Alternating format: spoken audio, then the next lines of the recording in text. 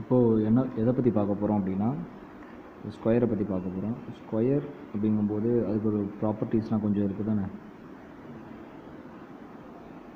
இதுக்கு இந்த வெர்டிசஸ் அப்படின்னு சொல்லுவாங்க.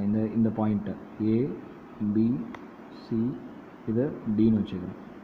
ஒரு ஸ்கொயர் மாதிரி ஒரு பேட்டர்ன் இருக்குது நம்ம கையில்.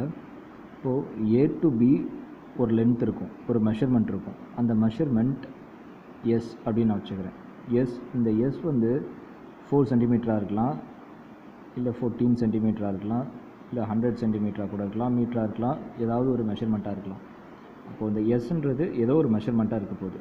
அப்போது இந்த இடத்துல ஏ டு பி அப்படின்ற லென்த்து எஸ்ஸாக இருந்துச்சுன்னா பி டு சின்ற லென்த்தும் அந்த சைடோட லென்த்தும் எவ்வளோ இருக்கணும்? எஸ்ஸாக தான் இருக்கணும். C to D S, A to D S.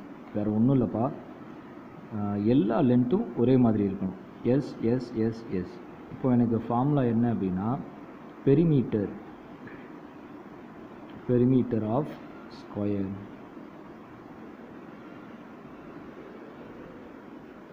Equal to 4s.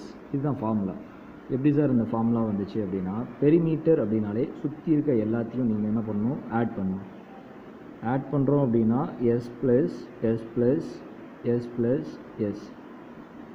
4 S இருக்குது, 4ஐயுமே ஆட் பண்ண போகிறோம். எஸ், ஒரு எஸ், 2, 3, 4. இப்போ how many S is 4s. This is the formula. அப்படியே இந்த ஃபார்முலா இங்கே வந்துருக்கு. சரிங்களா? சரி, ஓகே, அப்படியே இருக்கட்டும்.